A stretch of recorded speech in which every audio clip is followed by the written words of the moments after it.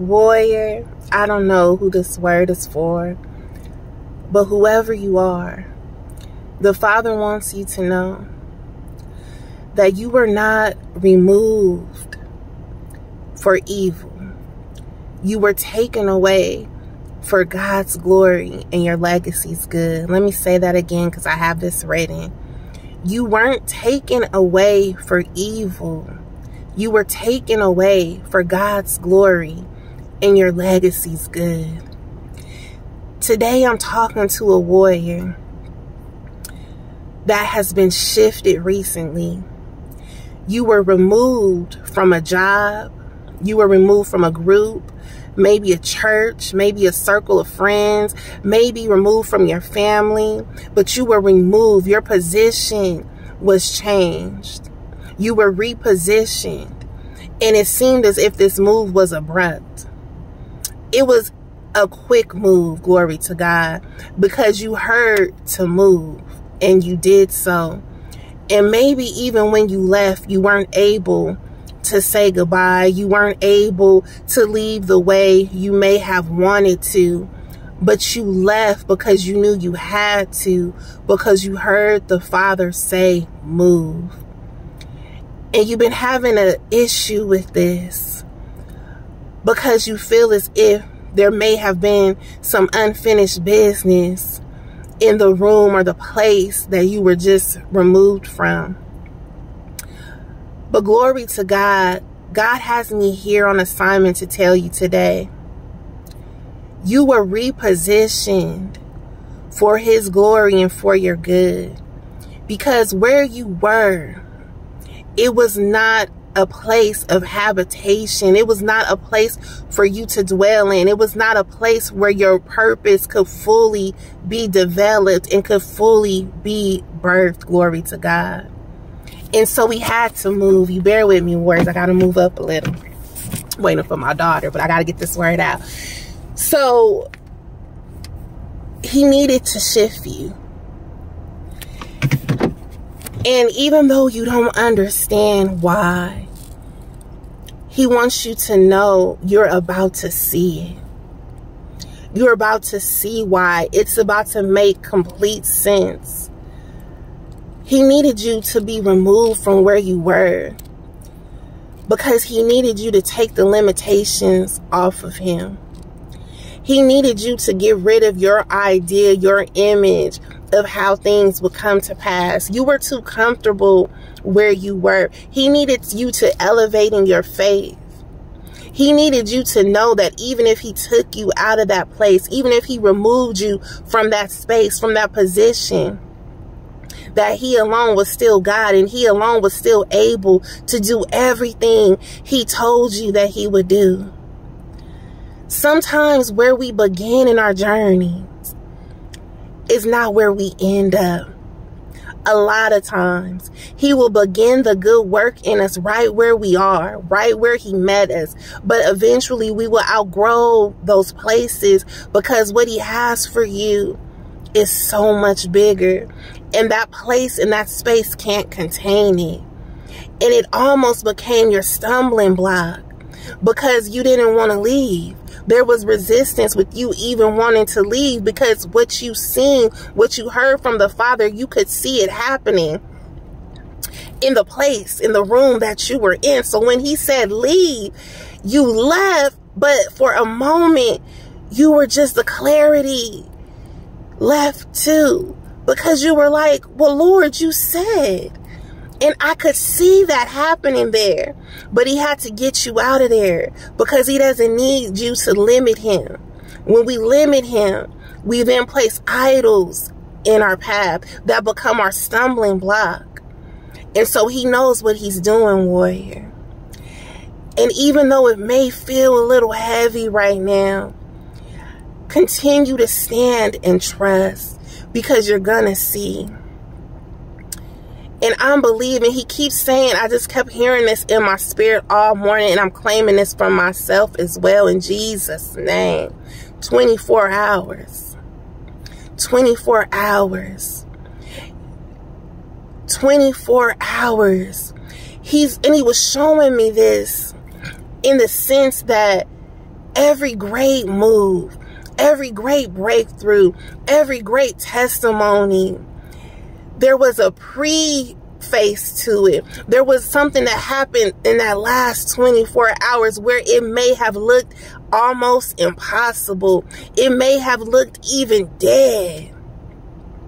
But when God moved, he turned those last 24 hours around to a lifetime of joy, to a lifetime of provision, to a lifetime of legacy in Jesus' name. So hold your peace and rest in this moment. And I mean a rest in your spirit. Your obedience will always keep you protected.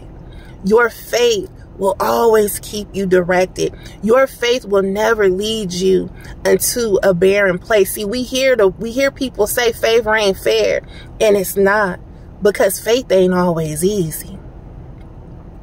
Favor ain't fair because faith ain't always easy. When you are following the Father, you will look crazy sometimes even to yourself. So when that favor pours out, it ain't fair. But it was a pressing that you had to go through to get to it in Jesus' name. And the Father is saying, grab that grace today. Grab that grace. I'm moving up again, and that's a whole word. I've never had to move up twice while doing these recordings while waiting for my daughter. But today, I've had to move up twice because you're going to be moving quick. You're going to be moving suddenly. You're going to have to get you're going to be repositioning. You're going to have to be able to stand your ground and move from that place. Glory to God. Because there's a turnaround in our midst.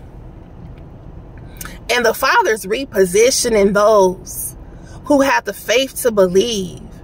He has counted onto you righteousness for your belief. For you to move and change positions even when you didn't understand, in Jesus' name. And so he gave me scripture as I wrap this up. This is a quick word. I didn't even think I was coming on today. But glory to God, when he says go, I go. And because when he says go, you went, you're blessed. You're blessed how you abide in the blessing regardless of what it looks like. He's always leading you to another level. Even if when you left the room, the people that you left behind, they act like they didn't see that you were gone. They act like it was no big deal. No, they're feeling your presence being removed because you made a difference. You're the light of the world. You're the salt of the world. When you left that room, even when people started to put their mouths on you, the Lord is saying, they felt the impact of your presence being there, even though they act like they didn't see you when you were there. Who am I talking to, warrior? But let me give you two scriptures, and this is coming from Isaiah 57. So go read the whole chapter for yourself. But the two scriptures he highlighted was Isaiah 57, verse 1 through 2. The righteous perishes, and no man takes it to heart. Merciful men are taken away, while no one considers that the righteous is taken away from evil. He shall enter into peace. They shall rest in their beds, each one walking in his uprightness. See, you get to walk in the truth that you obey. That's the truth you get to walk in. That's what allows you to rest. That's where your peace comes from, because your obedience will always keep you protected and directed in Jesus' name. And sometimes the Father removes us, not because of the things we see, but because of the things he sees. Not because of the things we hear, but because of the things he hears.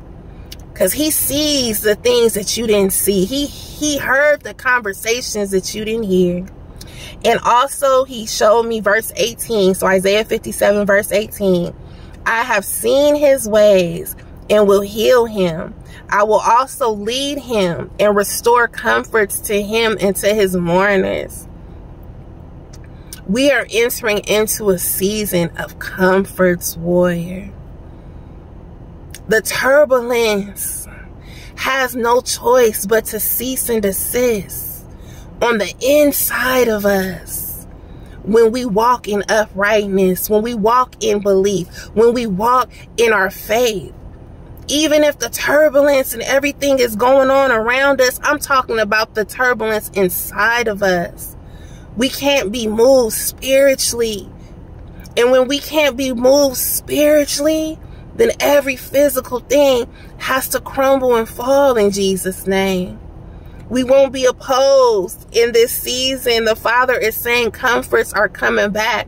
He's moving us forward in Jesus' name. He's repositioning us quickly in Jesus' name. And it may be one quick repositioning after another just to get you to the place before the bell rings. But I heard 24 hours. I heard that you're going to be able to look back on where you are right now. And by this time tomorrow, you'll be able to say, God did. My God did. My God restored peace back onto me. My God restored comforts back onto me. My God restored comforts back onto those with me, the mourners with me. My God redeemed me. My God restored me. My God rejuvenated me. My God repositioned me. Glory to God. And it wasn't for evil, but it was for his glory and for your legacy's good. Because this testimony that you're producing, baby, your children's children, this is gonna be story time in your family's history, in your family's legacy. This will be generational story time in Jesus' name. Glory to God. Whoever you are, warrior, I just want you to be encouraged. Stand still, because you're about to see the salvation of the Lord. And this is going to be a quick move, a quick adjustment, a quick alignment, a quick repositioning. And comforts are being restored to you in Jesus' name. If this word bless you, I just ask you plant the seed of a thumbs up, plant the seed of an amen in the comments. If you're listening today for the first time, you're not here by chance or coincidence. If you showed up on purpose for a purpose. And I pray in Jesus' name, you do not leave this word today empty-handed, but instead subscribe, hit the bell, come back and sit with us. Come back and hear what the Lord is doing. This is a ministry of faith. This is a ministry of love. This is a ministry of hope in Jesus' name. I love you, warriors. I send each and every one of you the blessing. I pray this word blesses you in your spirit and here on earth. I do not take lightly any of the seeds that you sow into me in this ministry here on earth or in heaven in Jesus' name. I just pray this word finds the one. I pray that the peace that surpasses all understanding begins to saturate your entire atmosphere. I pray that clarity comes upon you instantly in Jesus' name. I pray that you are repositioned and that your focus, that your gaze is redirected back to the one who spoke. I pray that your trust is strengthened in Jesus' name. I pray that you leave no seed behind, that you leave no residue behind in the rooms that you have recently been removed from. But I pray that only your fruit remains, that you have no doubt, that you have no regrets in Jesus' name, but that you move forward still trusting in full faith, in full belief, in full hope of the power of the Most High God in Jesus' name. I love you, warriors, and I'll talk to you soon.